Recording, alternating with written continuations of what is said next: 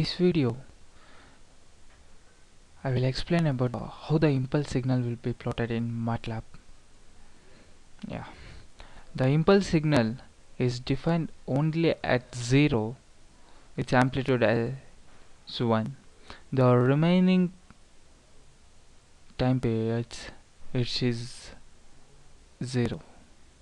Only I will repeat once again. In the time period where it is 0, the time constant, there only it will define it is the amplitude is 1. The remaining places and all it is 0. Yeah. Now we will write the code for that, as basic steps everyone knows, I think so. Just write this clock clear closer, then t. Declare the time period from where you want. For example, I am declaring the time period from -3 to 0.001 to 100.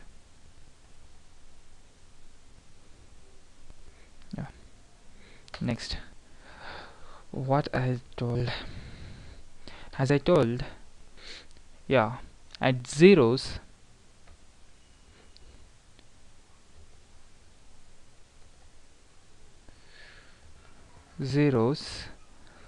where and all zeros is declared in the impulse signal at size of t.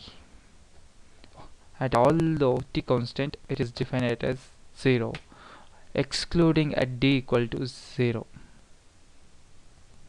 Now we will declare the d at t equal to 0, then it is 1. Now use a subplot.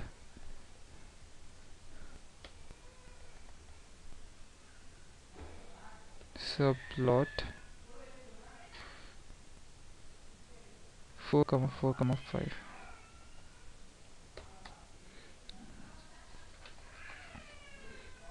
Now plot for getting continuous waveform. Declare the time period, then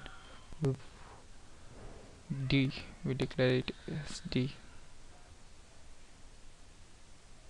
Here in subplot just I need 2,1. I am using one for discrete signal and one for continuous signal. Now I am using the first graph for continuous impulse signal.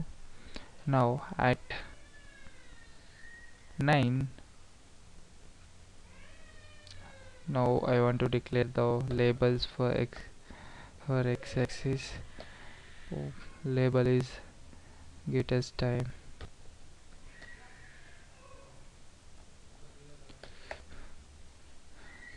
y label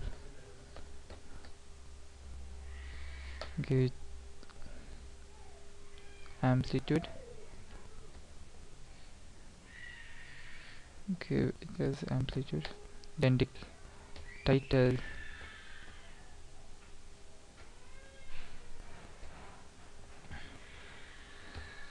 continuous impulse signal.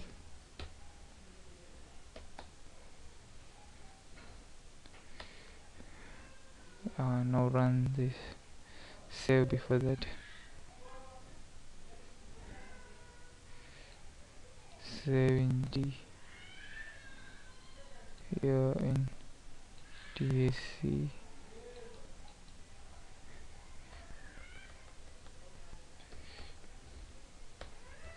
impulse I'm giving. It's saved. Now run the program. At only 0 it is defined, at the remaining places it doesn't defined.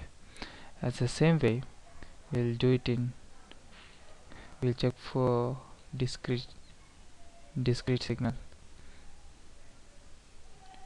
Just copy the code till this to C in control V. Just modify instead of plot give stem, and also the change subplot. First graph we are using for the continuous impulse response, and second graph we are using for the discrete impulse response. Save, then run the program. We'll get the waveform as same. Now where's the wave? Just a minute.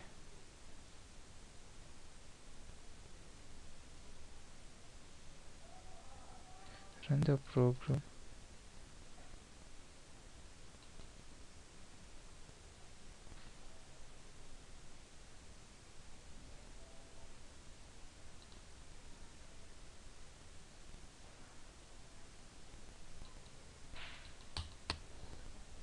Something went wrong. Just a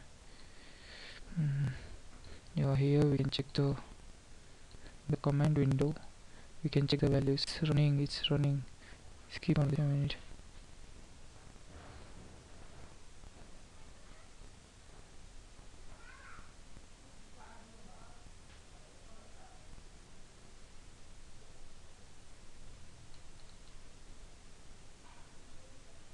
From -3 to 100 I declared it as 0. At 0 the amplitude is 1. This is what we need. Yeah, this is a perfect impulse signal. We'll check it here, the values, how the implementation step by step.